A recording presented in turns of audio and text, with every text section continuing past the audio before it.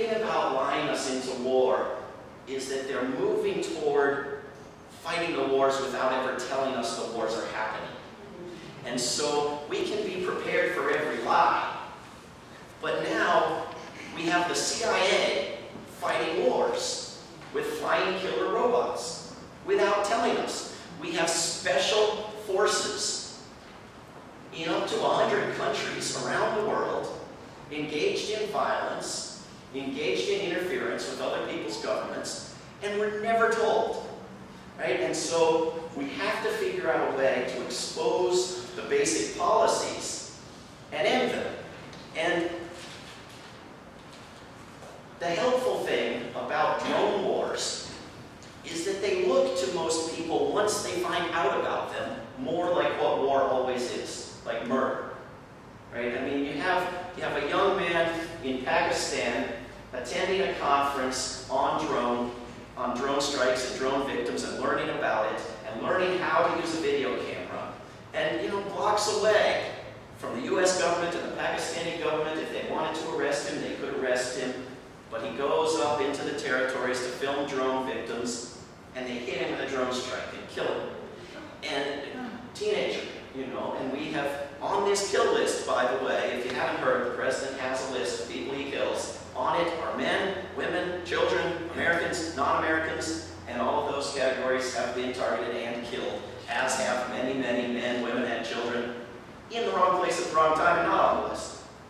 And you say, well, this isn't targeting of just anyone. This is targeting of terrorists. So this is actually more precise than war, because in the old-fashioned war, you were killing harmless recruits who were just recruited by their government and sent into the battlefield. Well, first of all, we're targeting people that we don't know their name or anything about them based on their pattern of activity, a pattern which suggests that they're resisting US occupations in places like Afghanistan, not a pattern of behavior that suggests they're attacking the United States. But the vast majority of the people dying are not in that category at all. The vast majority of the people being killed are simply ordinary men, women, and children.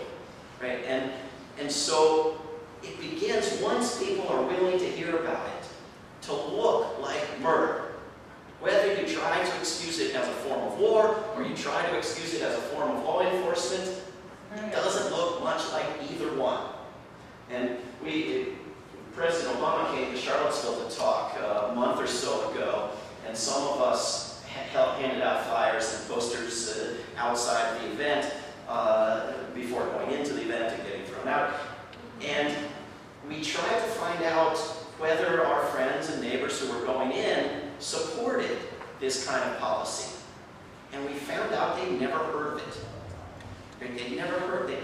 Major front page story in the New York Times, endless media coverage. The president has this kill list, this new assassination program, huge multi-part story this week in the Washington Post. The exact thing that these people would have been absolutely outraged, emailing all their friends, doing actions about if the president were a Republican. So we have this selective intake of information, as well as this selective resistance based on who's doing the killing. But if we had a Republican in the White House, or if we were willing to read about crimes by presidents when they're Democrats, if somehow we could become aware of what this drone program is, I think it would be resisted more than ordinary war. I mean, people have sort of stopped this fantasy that there's a battlefield and come to understand that the wars are in people's homes and towns, not ours, theirs.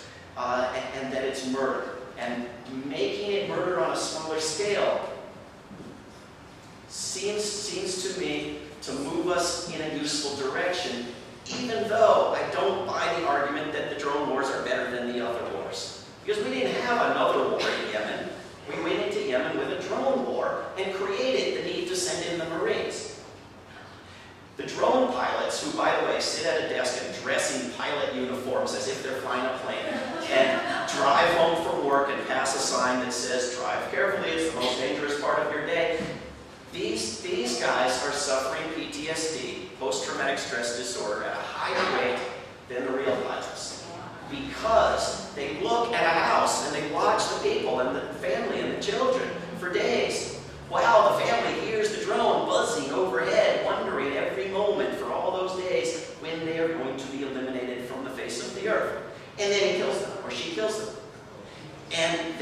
suffer the trauma that comes with that. And the children and the adults in Pakistan and wherever, Yemen, Somalia, suffer the horrible trauma of living under that buzzing, that dot in the sky. And so it is a horrible, horrible form of murder. I was talking on the way down here on the phone with a guy who said to say hi to all of you, so I take it some of you know him. His name is Elliot Adams. Oh, yeah. He was president last year of Veterans for Peace. And he and a couple dozen other brave, courageous, dedicated peace activists up in Syracuse, New York, got arrested yesterday for the umpteenth time, protesting drones outside the Hancock airfield outside of Syracuse. And the new twist that Elliot and I were trying to wrap our heads around is that they haven't just charged them with trespassing or failing to obey an order or disorderly conduct or any of the things that they charge people with for trying to enforce international law against murderous drone strikes. By the way, the United Nations is now going to investigate whether murdering people with drones is inappropriate or not. And then nothing will happen unless we make it happen. The twist is that they took the name of some operations commander on the base and gave all of the demonstrators an order of protection, a restraining order, to protect this base commander from 20 nonviolent people with posters. They are not permitted to be anywhere near his house, but they have no idea where that is. They're not permitted to be anywhere near his school or his, all these lists of places. They've never heard of the guy before. They haven't been shown a photograph of him. They don't have any idea why he, in the middle of a military base with the highest weaponry ever created by the human species, needs protection from 20 people with posters, or why he, and not the thousands of other people there, need this protection. So there's various lawsuits coming, but I think the cowardice of these individuals just cannot be overestimated. And this is again under the Nobel Peace Prize winning president. And the Nobel Peace Prize has now been given to a continent. To the continent that plays, if not the biggest, at least the second biggest role in imposing war on the planet. Right? Europe, the European Union, has been given the Nobel Peace Prize. Well, Alfred Nobel, when he created the Nobel Peace Prize in his will, which is a legally binding document, said, this is for the person, now, Europe is not a person, who during the last year, and this was a prize given for the past several decades, since World War II, of Europe not going to war with itself, which again is an incredible development. I don't want to minimize it. Credit to the Kellogg-Briand Pact, credit to the opposition to nuclear weapons, credit to the European Union, that Europe doesn't go to war with itself anymore outside of Yugoslavia. But Europe goes to war with the rest of the world. NATO is now a global aggressive force. You ask Libya, ask Iraq, ask Afghanistan, ask Syria. Should Europe have the Nobel Peace Prize? For being the person who during the past year has done the most or best work toward eliminating standing armies from the world. The purpose of this was to fund the work of the individual who had done the most work during the past year to try to eliminate standing armies from the world. Now, if Europe wanted fewer armies and fewer weapons, it could fund that itself by buying fewer armies and fewer weapons. The absurdity of funding Europe to engage in creating fewer standing armies when Europe could take the money and add a little bit to one of its armies, it's just outrageous. This is what we've come to. We've lost this whole understanding that the evil is war, not some type of war. Right? This is just like the Carnegie Endowment for Peace, which was mandated by Andrew Carnegie to work for the elimination of war, and if they ever finished, to sit down and decide what was the second most evil thing in the world and work to eliminate that.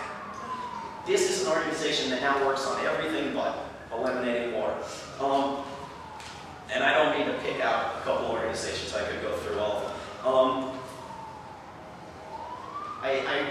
I wrote a book, Coleman, called Daybreak a few years ago because I wanted to look at what was wrong with our government, what needed to be fixed, and I was involved in an effort to impeach George W. Bush and Richard B. Cheney. That didn't quite succeed. And there's another book, and it's the very last copy I have, although you can get it from bookstores, called The 35 Articles of Impeachment, which a whole bunch of wonderful people worked with a great Congress member named Dennis Kucinich on producing, and I wrote an introduction to that. This was somewhat just redistricted out by a weapons-funded Democrat in Toledo. He's in Cleveland, but they drew a district, they combined the two. He was a great person to know and work for. I worked on his 2004 campaign. But when we were trying to impeach Bush and Cheney, people said, "Oh, you just don't like them. They talk funny. They're Republicans. He's from Texas. You hate. You're vicious. You're not a peacemaker. You want to punish people." And I said, "Listen, I have no ill will toward Bush or Cheney. This is about deterrence. This is about setting a precedent. Because if you allow this president to get away with these things, the next president will not give up those tools voluntarily and will add to them. Guaranteed. Republican, Democrat, man, woman, this was not a difficult prediction. And it has, of course, come true. Right? The things that were taboo and scandalous under Bush are now open and accepted and written into so-called law. Right? The lawless imprisonment of people without charge or trial, which you can go on pretending that Obama didn't force that out of Congress, but you have to ignore the fact that his Justice Department, which obeys him absolutely, is fighting in court to keep that power right now. The warrantless spying, which is now normalized, bipartisan acceptance, and will be very, very difficult to eliminate under whoever comes next. The renditions and torture, which have become now a policy choice, not crimes. The launching of wars without Congress. I mean, Bush bothered to lie to Congress, give him some credit. When it came to Libya, Obama avoided allowing Congress to have any say as a matter of principle, even though Congress would have bowed down and voted for that war in a heartbeat. And the murdering, the assassinating of human beings, which has been openly established, and if there's anything more disturbing about our culture than this, tell me what it is. When in 2004, the New York Times had that story about warrantless spying, they sat on it for fear it would hurt George W. Bush's re-election. They didn't bring it out for a year and a half after the election. Now, immediately before an election, you have the New York Times and the Washington Post printing huge articles about the fact that the current president murders lots of people, men, women, and children around the world, including American teenagers. And it's full of quotes from top officials in the White House. They want this story there. This is not something that's been discovered by the new Woodward and Bernstein. This is being pushed to the media by the White House, which is proud of it. You're proud that they kill people. And they wouldn't be if we had stood up to them in the past 4 years. We shut down, we went home, we crawled under our beds, we said, we registered people to vote, we're done. Even though knocking on doors for peace and justice is way more popular than any politician you could knock on doors for, and registering people to vote is not activism. It's busy work created by an anti-democratic government. So, because I want to answer any questions and have any kind of discussion we can, I should say something about the election looming before us, because if I don't, everybody will ask about it, and they will anyway. So,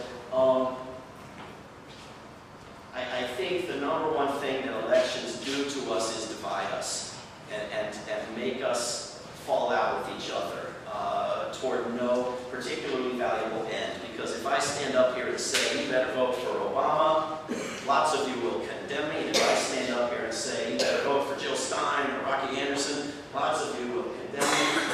And we all favor the same policies. And what changes the world is not elections. Is not elections. When Emma Goldman said if elections changed anything, they'd ban them, she was right. When Howard Zinn said it's not who's sitting in the White House, it's who's doing the sitting in, he was right. We can't do away with elections. We ought to create them. Gandhi was asked, what do you think of Western civilization? He said, I think it'd be a good idea. What do you think about elections? I think it'd be a good idea. We don't have them.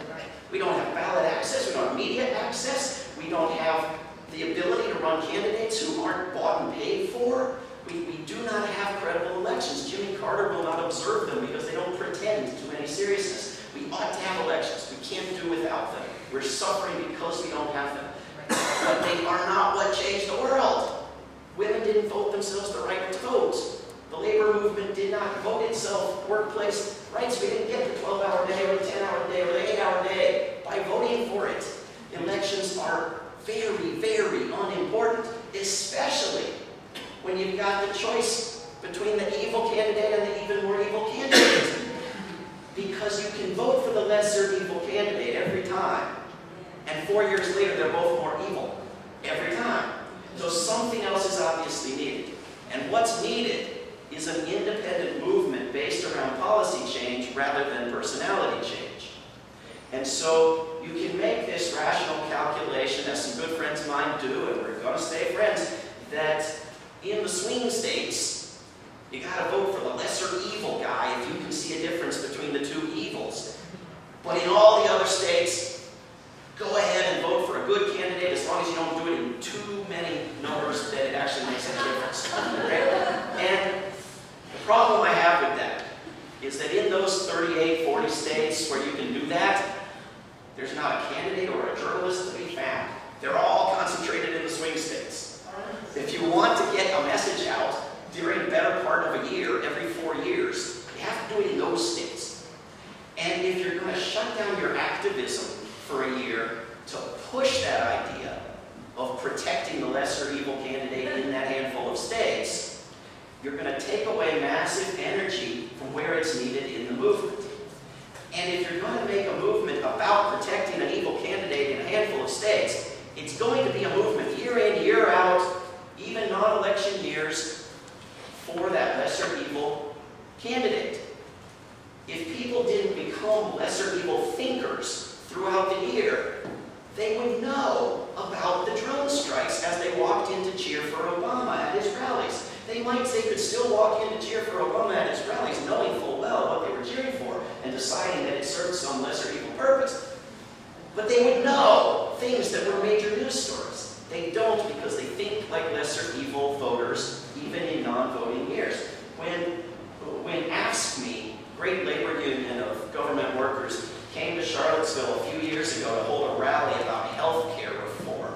This is a labor union that for decades supported non-profit, single-payer, universal health care. They come to Charlottesville to hold a rally, and they spread the word beforehand what the rules are. No one who favors single-payer or writes single-payer on a poster is permitted. Right? Now, there was no election that year.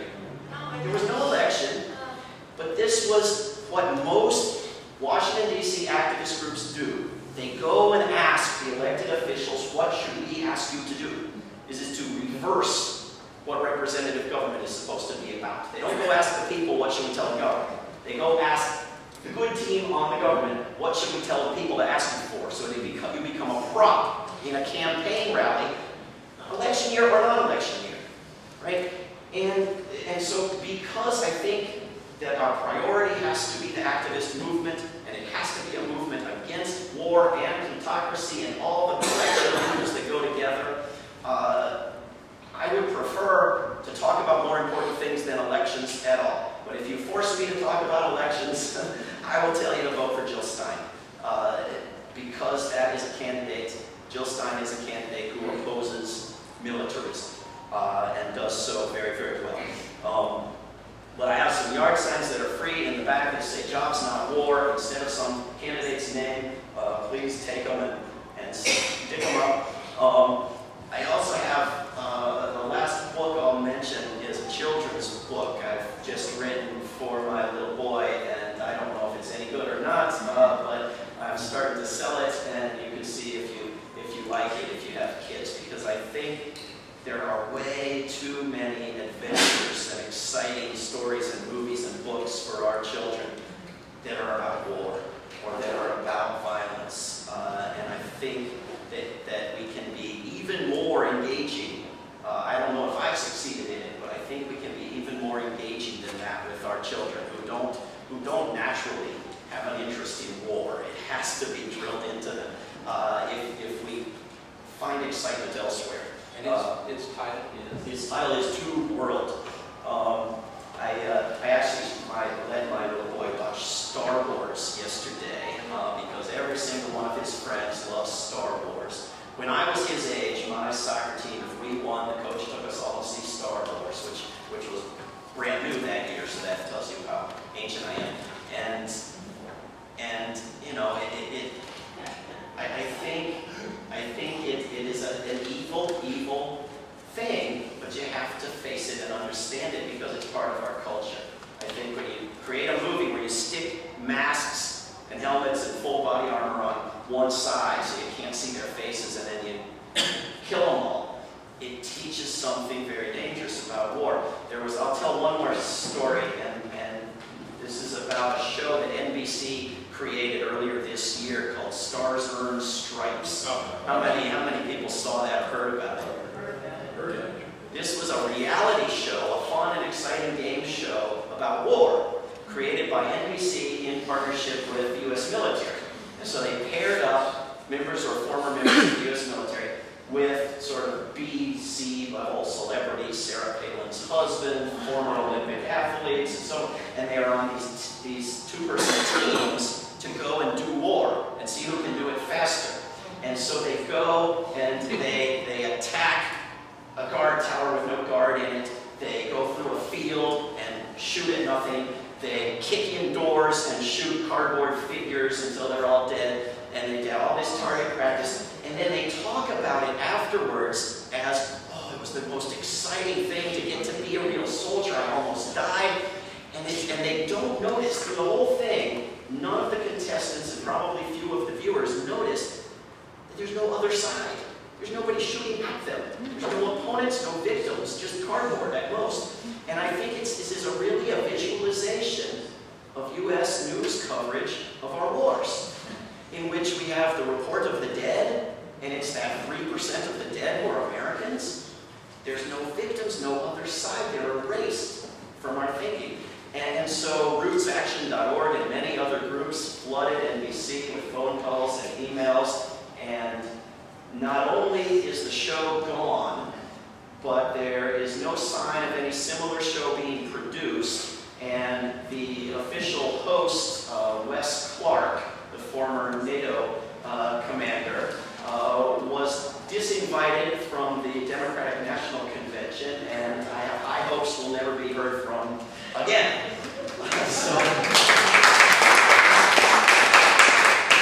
On the downside, Ben Affleck is coming out with a new movie about how glorious it is to ignorantly demonize Iran.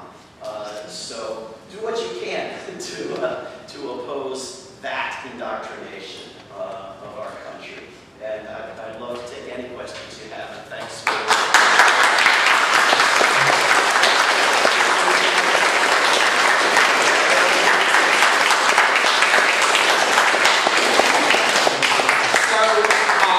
likely to be lots of questions, and if we just raise hands, and we'll recognize you. And this gentleman actually had his hand up first, and then back there, and we'll just hop around and try to do men and women, please. And let's try to keep the questions kind of so everyone has a voice.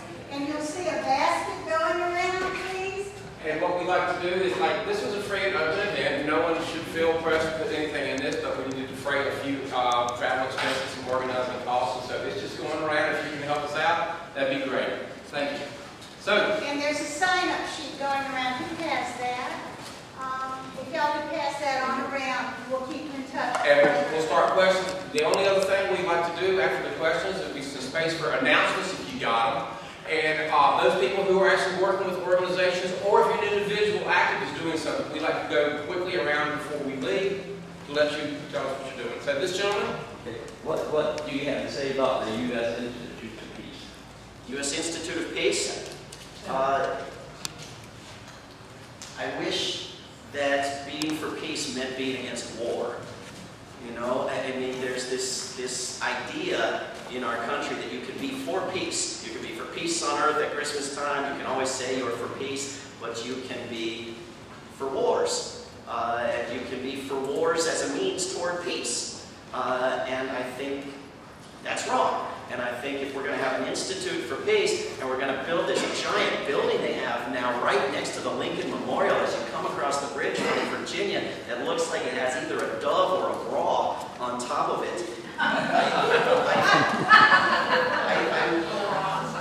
I think that should be handed over to the legitimate peace movement that is opposed to war.